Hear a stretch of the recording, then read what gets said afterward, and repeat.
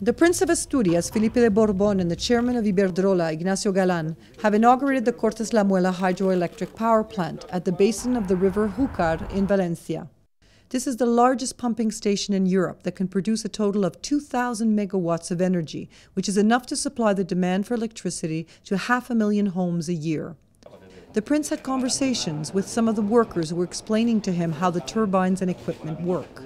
The Cortes-La Muela hydroelectric power station represents an investment of 1.2 billion euros in the area, which has been a great boost for the economy of the country, creating more than 3,000 jobs during its construction between 2006 and 2013.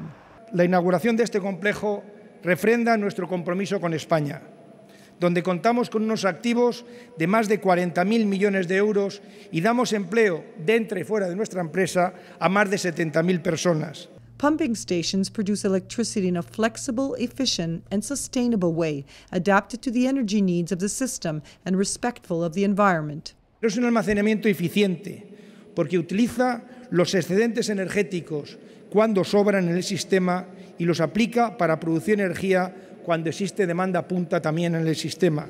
The clean energy produced at the Cortes-La Muela hydroelectric plant saves 2,200,000 tons of CO2 emissions annually.